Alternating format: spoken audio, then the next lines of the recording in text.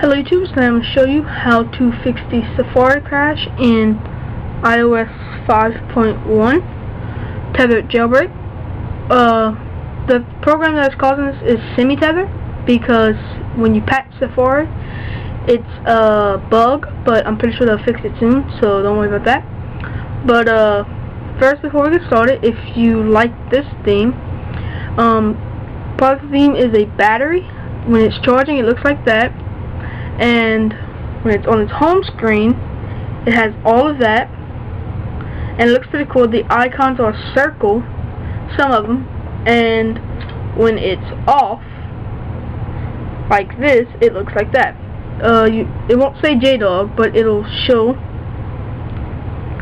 that right there, the little arrow, and when you're turning it off it'll look like that with the arrow. Same thing. Alright, so if you want that theme, you can search in Cydia for Bloodish theme, and that'll be that one, by Jonathan D. 1999.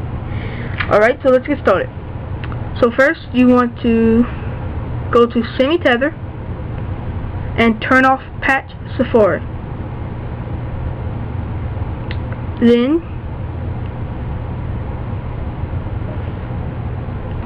go to Cydia. So go to Cydia. The reason why you don't just respring after you turned off patch Safari is because the semitether doesn't work at all. So there's no need for it, because it can keep crashing Safari. So just go ahead and uninstall it. It's really no use for it. So just go to Manage, Packages, and go to S and semitether. Click Modify, Remove, and that should be it. After you click Confirm, it'll remove it and actually respring. Hold on.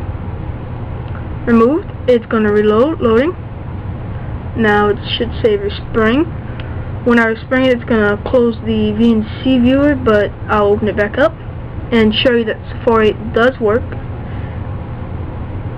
Alright, so it's respringing, so I'll go ahead and open up Ultra VNC again to view my iPod.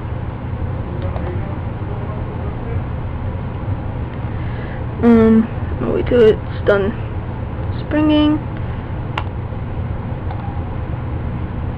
Connect. Password. Hold on, let me fix this. And here it is.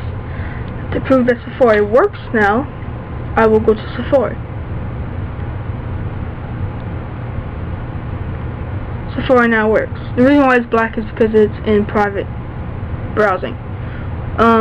So yes, here it is, and thanks for watching. If this does not work, you can comment in the description, in the comments, and tell me what's happening, and tell me what programs you have installed, and I can tell you how to fix it. So thanks for watching. I will make another video soon, and also check out Parody Adobe at parodyadobe.webs.com. We are making parody videos with another dude I saw on YouTube, and he can sing pretty good, and he's going to be joining us. So check out www.parodyadobe.webs.com.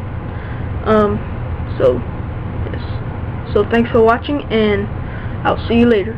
If you need any help on anything, please comment. If you need me to make a video on something, comment.